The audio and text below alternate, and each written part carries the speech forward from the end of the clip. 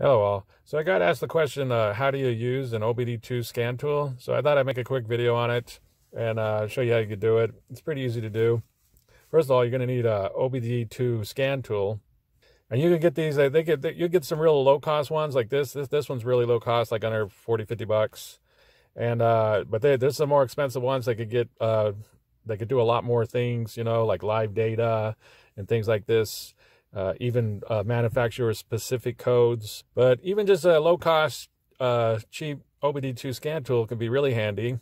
And basically, what it's going to do is it's going to go to the computer, the onboard computer ECM, and it's going to read any errors that it has. So if you have an engine light on or anything like that, the computer has a code in there, and it'll give you what's wrong with the engine. Like say there's a fuel injector bad, it'll be like bank 1.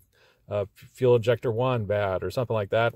Basically, to use it, all you're going to do is you're going to take your scan tool and you're going to find your OBDII port, and these ports are almost always underneath the driver's side dashboard right here.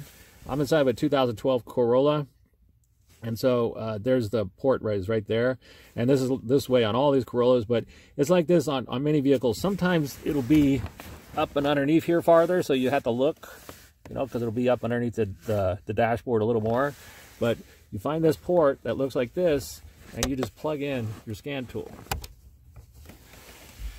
And this little scan tool, start it up, and you need to have the key at least in the on position to read. So I'm going to go ahead and turn the car on, actually.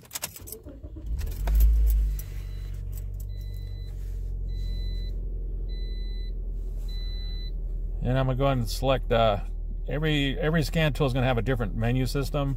So sometimes it'll automatically do it for you, sometimes it won't. This one is the low cost one, so I got to kind of do it for it. So I'm going to go and choose diagnose. And it's going to go out and connect to the car. So right now it's talking to the computer, onboard computer, the ECM, and it's reading codes. And I don't have no engine light on or nothing, so I'm not going to have no codes. So as you can see, it has 0 codes, and I could scroll down, and you can read the codes. If you have a code, you can erase them, but sometimes that's not a good idea. At least write them down before you do that. So this scan tool's got like IM readiness, which is for emissions, data stream, freeze frame, which is what freeze frame will pop up like if you get an error with something, so you have an error code, the computer will store like what all the sensors were doing and everything with the freeze frame. So that's handy to have. And the O2 sensor tests, you know, that's good for emissions too. But that's basically it. So if you go out and you just click down like read codes,